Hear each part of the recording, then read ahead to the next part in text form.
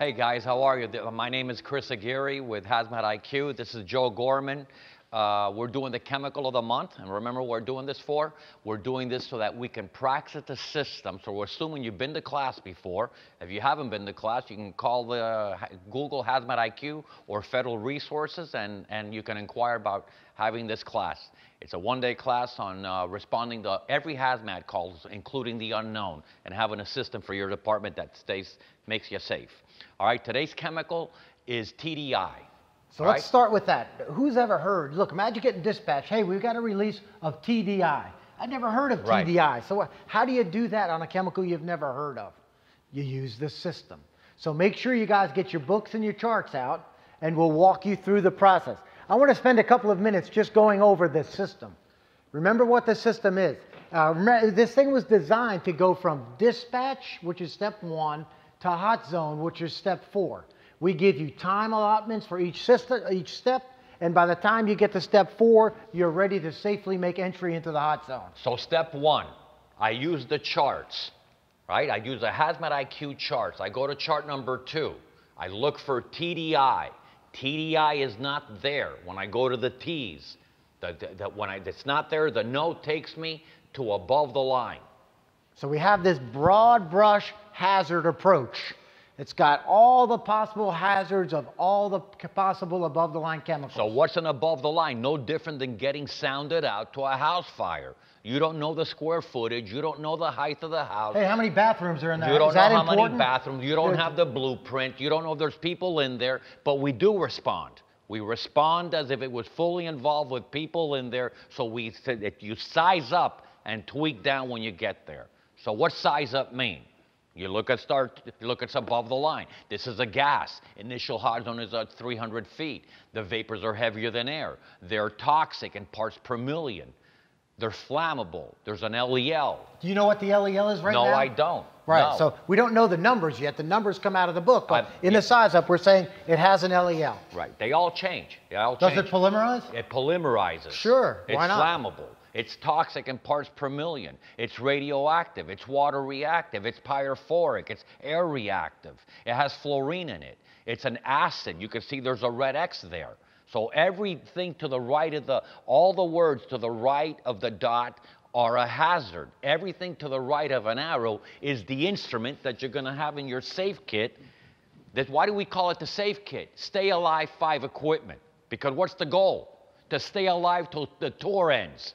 So the last bullet that you'll see in the above the line size up, it says, continue this size up on chart 3. Because if you can get a chemical and put it in a family, you can reduce the hazards. Can you always put it in a family? No. So if we can't find the family, let's just go to chart 3 and we'll run through TDI. You go to the first box. TDI. You look at all those syllables that tell you the product is organic. It's not there. So that would be a no. So you go to the middle box, which tends to be the first thing of all the corrosive gases on the planet. TDI. TDI there. No. So those 2 no's take you to what play? You got to call a play. Everybody can't be freelancing on a hazmat call. So we call that a red 1, which red 1 basically means that we continue the same hazards that we had in the above the line. Let's see if we can put it in a family. That would be a little bit better than red 1. So look at the char box. Toluene. Do you see the word toluene there? Yes. Go to the next syllable, iso. Do you see the syllable iso there? Yes. That's 2 clues for flammable. That's telling us what? That this chemical has carbon and hydrogen, and that it's flammable. It has an LEL, and it's a flashpoint. And we'll talk about that later as this video progresses. And then you go down to the family. Cyanate. Cyanate. That sounds a lot like cyanide to me, Chris. Right, so you got somebody there says, hey, I think this is a red 9, and someone is telling, yeah, but is NAT red 10? So which one is it? Hey, we're going to have an argument in the command post. I think it's a 9. You think it's a 10. What do you do when that happens? It's both. Merge them. Call them 9 and 10. And what you do is you put the hazards of 9, flammable, toxic, polymerized, with the 10, which is flammable and toxic. So what's the hazards of toluene diisocyanate? Flammable, toxic, polymerized. Now we're done with step number 1. And now we'll go back, we'll go to the book, and we'll verify all of these hazards. You can't look up TDI. It's not in the main part of the book. So what do you do when you can't find a chemical name in the main section of the book? You go to the back. And when you go to the back, it's about page 419, Chris? 419. 419, you look for TDI. When you go to TDI, it tells you to go to a page. And the page number 212?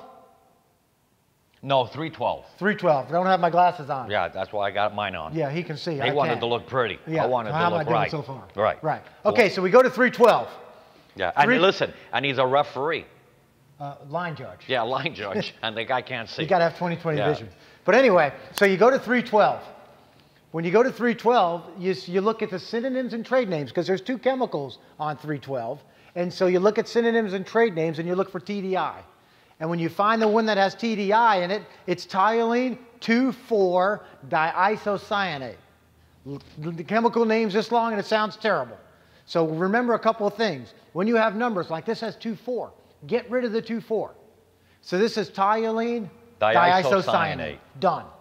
Now we look at the book. We go through the system. Chris sized it up as a gas. What's the book say? Solid or a liquid.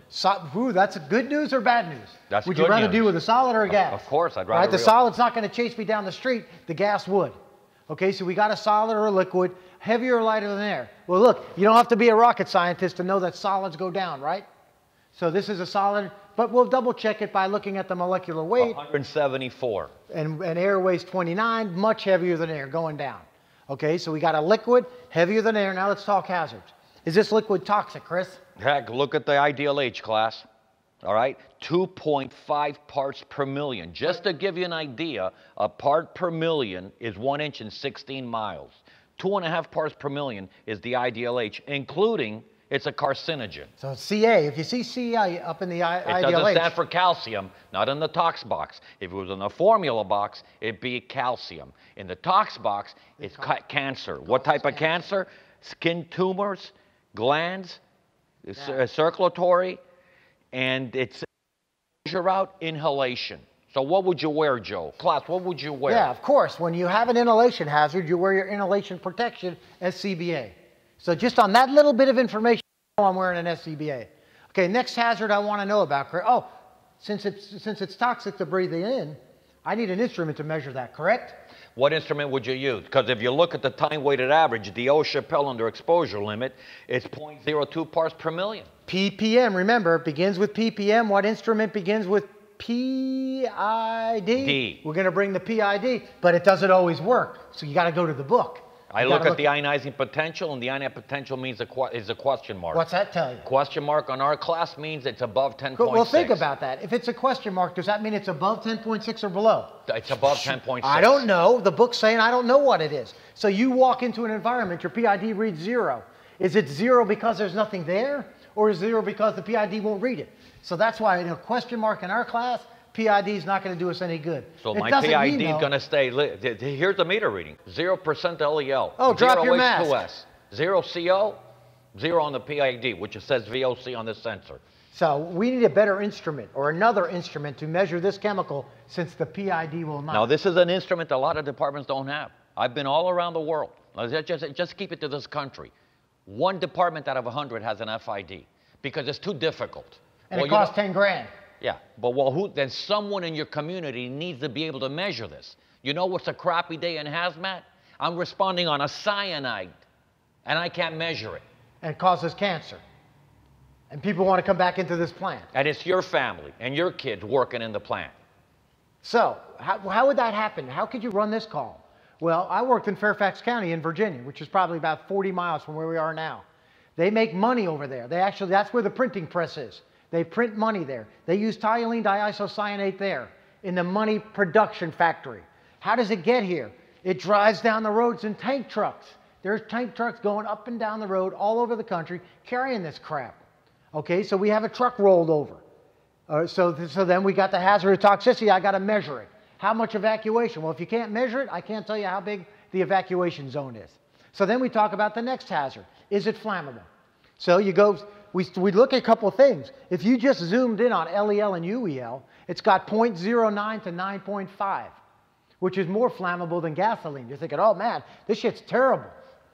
But the flash point is 260 degrees Fahrenheit. So what does that tell you? If it's spilled out on the highway today, it's about 55 degrees outside. You know what the spill temperature of toluene diisocyanate is out on the highway today?